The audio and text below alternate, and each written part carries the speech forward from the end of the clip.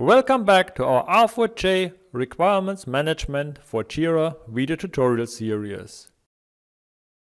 By now, you would have set up requirements in your project and created some links across multiple levels. Now you want to keep an overview of your requirement linkages. The coverage view offers you an easy way to have a tabular visualization on the linked items. You can also use it to create new relations between issues.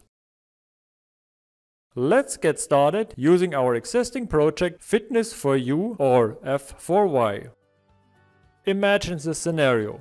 Our project is ready to start. The requirements are quite well defined and in a good shape. We are going to examine them and their dependencies, so the first quality gate is already in sight.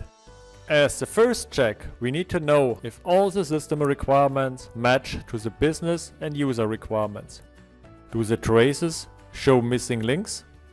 Are some modifications necessary? The verification department has created and planned necessary system and acceptance tests. The quality of the product is closely examined. But not only the test results itself are of high interest. All these requirements and tests have a close relationship between each other. The different stakeholders in your company need to trace from the customer's request over the development tests to the product's final acceptance. R4J uses the linking of Jira issues as base for this coverage analysis. Your Jira administrator enables the issue linking with the required link types. For our project, we use the derive and test type. Note that there are always two definitions, outward and inward, to describe the dependency direction between the issues. In R4J, you will see these dependencies in the detail view of a selected requirement in the issue links section. Using the arrow icon, you can jump to the referenced item in the tree. However, for an overview, this is much too complicated. By clicking on the Coverage tab at the top right of your view, you will be redirected to the Coverage view. At the beginning, this page will be empty. If someone has already shared defined views with you, you can load them from the View sidebar on the left side. Let's start from scratch and create our own view.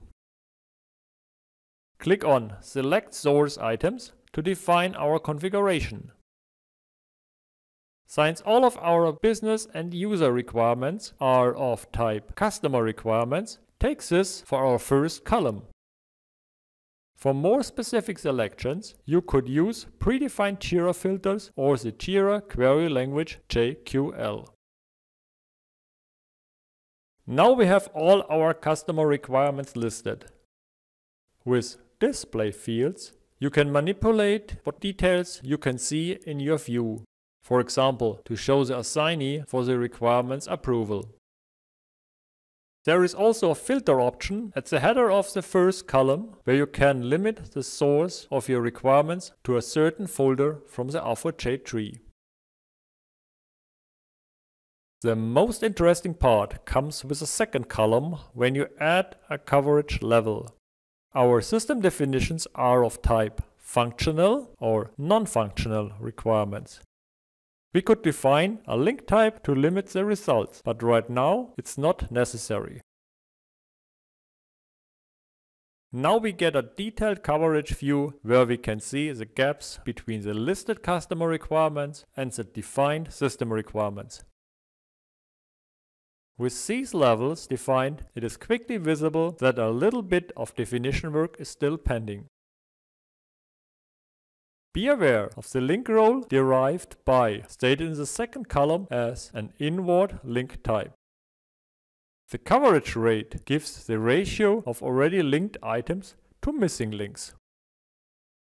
If you are capable of defining these links, you can already close the gap by using the coverage view.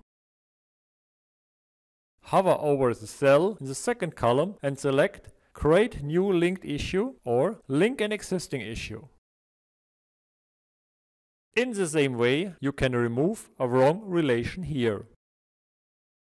To include an overview of the defined tests, we define a third column for the test cases. This time we specify tests as the inward link type. As we want to display the tests related to our system requirements, the column base shall stay as previous column. Without any doubt, in this project there is room for improvement. Nevertheless, we will get the full picture by configuring acceptance tests in the fourth column. This time, select the first column as the column basis to display the relations between customer requirements and acceptance tests.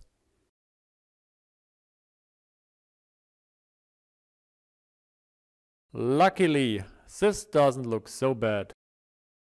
After a lot of work, you want to share and reuse your definitions. To do so, click the button Save View As on the sidebar.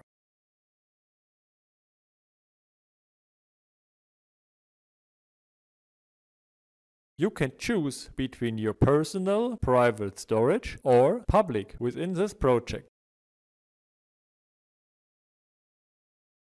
Thanks to R4J's easy-to-use options, you are now able to keep an overview on your project with different coverage views. Use the tab Coverage to create and save new views with different perspectives and focus.